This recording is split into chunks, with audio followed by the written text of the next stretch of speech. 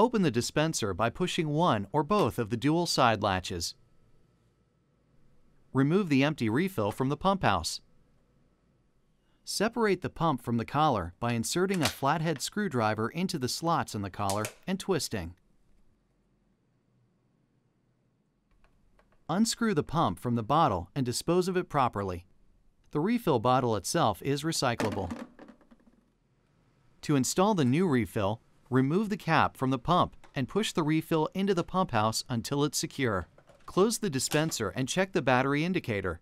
The light will initially alternate blinking red and green. If the refill is properly loaded, the light will blink green after a few moments.